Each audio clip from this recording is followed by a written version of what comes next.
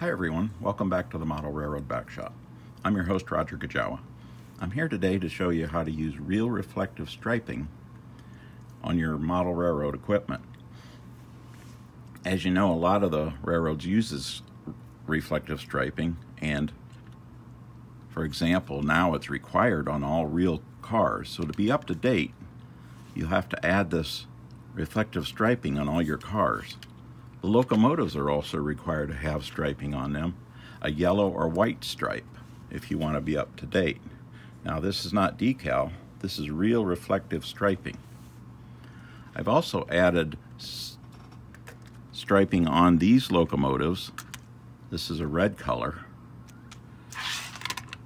yellow on this one, and on some of my cars I've done patches.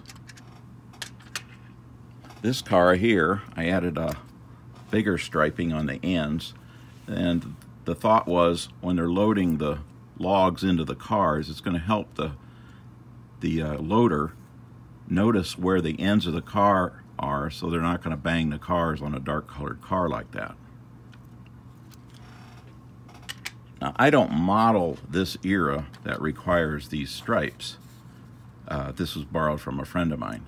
But you can still use the striping idea to make these stripes for your modern cars and locomotives, or your older cars like this one, which they just decided they wanted to have something a little bit more reflective, so the cars would be seen at grade crossings. So I'll show you what we have here. I used to work at the highway department, and we had a group of guys that made all the signs, you know, stop signs and yield signs and all that stuff. So I just picked up a bunch of scraps from them. This one's I just put on a piece of glass for the clinic. They'd yellow, the white, you see where they cut out an A here for something.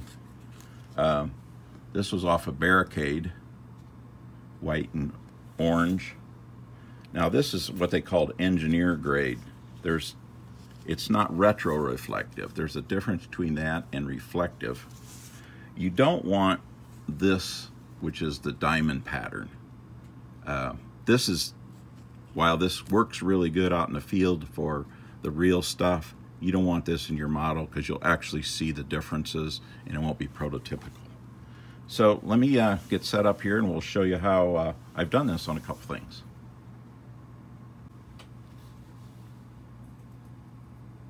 I mentioned that I work at the highway department.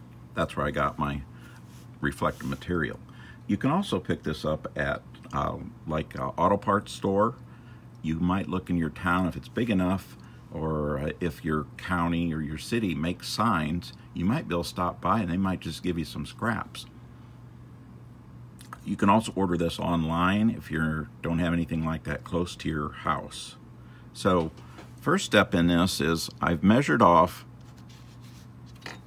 4 inches, 4 scale inches. I use a General Tool Company scale ruler. It's got HO on this side. It's got the other scales on there. And I have a sharp hobby knife.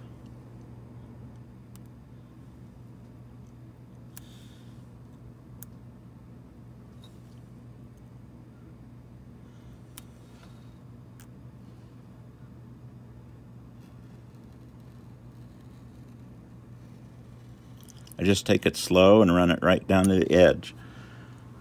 There's my 4 inches. Now I have it taped off here, because this wax paper that it's on, these pieces will just float right off of there. You don't want them dangling around. So I've taped that, and this won't roll up on you. So now that I have my width cut, I'll take my same ruler, and these stripes for tank cars, and I would assume they're all of them. The ones here are 3 feet long, and these are 18 inches long. So you just take your scale rule, come down to 3 feet, press it. You can see how that's lifting. Come down another 3 feet,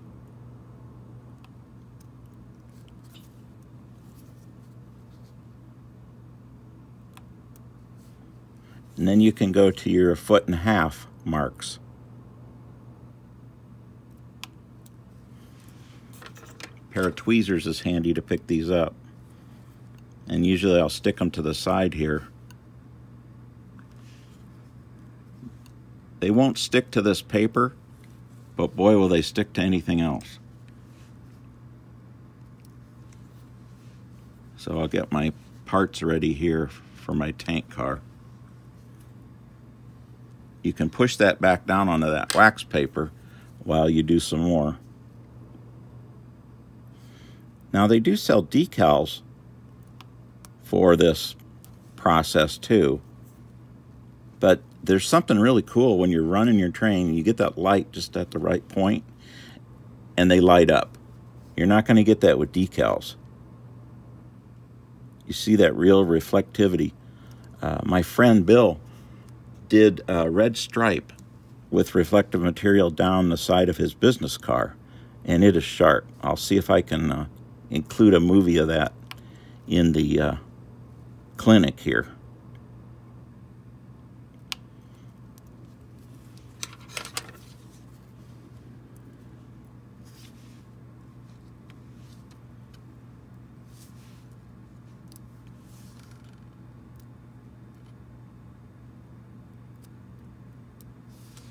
I think I got enough to show you how this is going to work.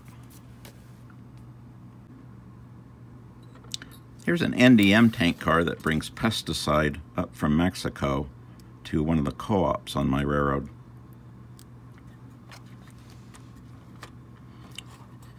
Like I said, this is pretty sticky except to the tape and that wax paper. You kind of really want to get it right where you want it.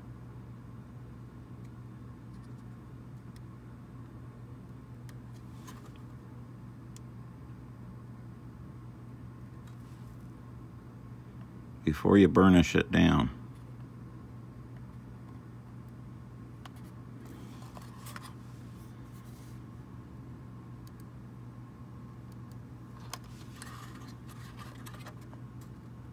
You can get this off. I've never had it attack the paint,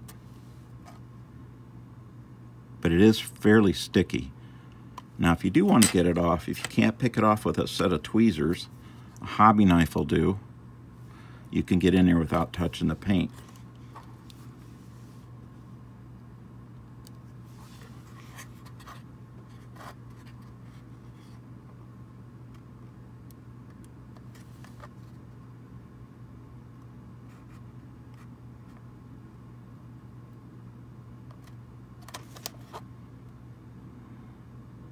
Another nice thing about this, you can put this on a car that's weathered to show that they've added these stripes after the car's been in service for quite a few years. That's pretty hard to do with decals because that film may show.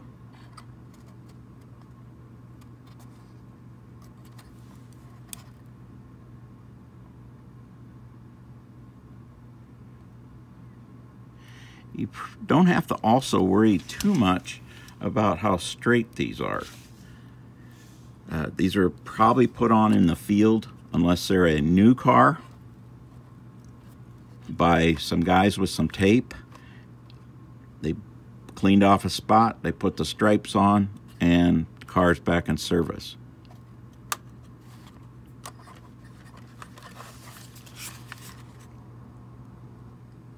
To avoid that lettering, this one's going to be a little bit higher.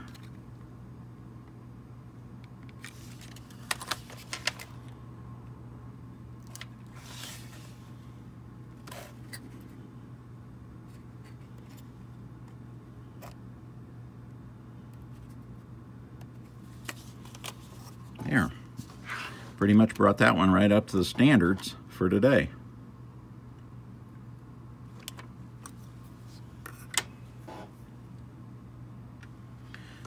I'm going to show you how to add more of that reflective pattern on these wood chip cars, this consolidated paper car.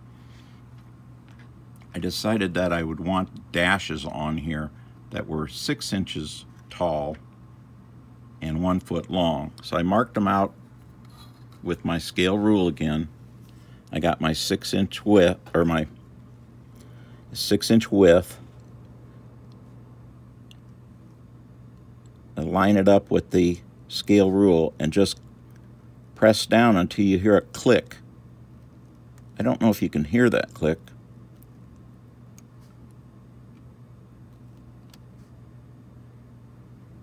But that's the knife going through the reflective, without going all the way through the reflective backing.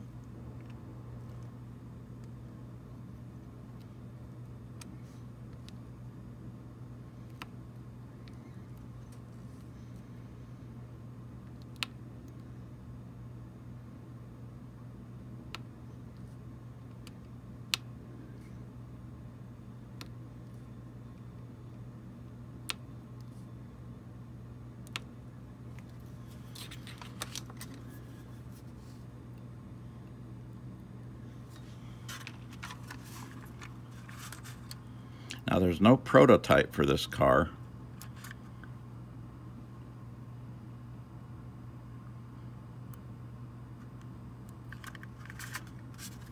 So I can put these reflective markings wherever I want. And what I usually do is do it about every 10 feet.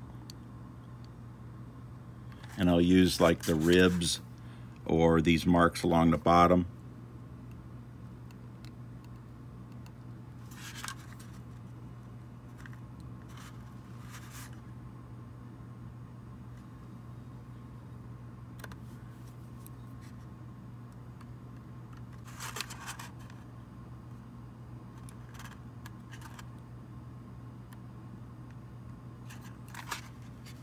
Yeah, that looks better.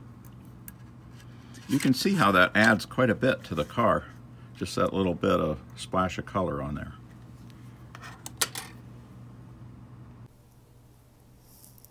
There's more to this reflective striping than just stripes.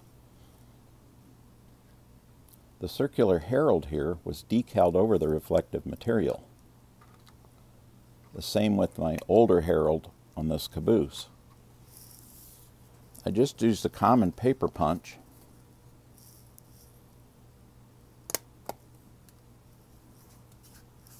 to punch out a circle. You just apply that on the locomotive wherever you want to put it, and then you can decal right over it and then seal it.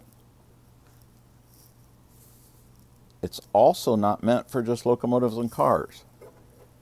Here's my cat service building, and I added reflective striping near the doors so the truck driver backing in has something to help guide him when it's maybe in dusk or darkness. I've also seen this reflective striping in blue, lemon yellow, and even pink. You might want to do a cancer awareness sticker or something like that. And if you go looking in the scrapbooking stores, they have these punches in a multitude of different designs. You can get stars, squares, diamonds, quite a few different things that they use in scrapbooking. You can get circles from, I think I've seen them as small as 1/8 inch diameter up to 1 inch. There's probably even bigger ones that they use in the scrapbooking. So let your mind wander. You don't want to do every item you have with reflective striping, but let your mind wander around. See what you can come up with. It adds a cool splash of color on your railroad. Thanks again for watching. Check out my other videos. Model Railroad Back Shop. I'm on Facebook, YouTube, and you can get me at the Model Railroad Back Shop at gmail.com. And also check out my Atlantic Great Western. It has its own Facebook page. Thanks again for watching.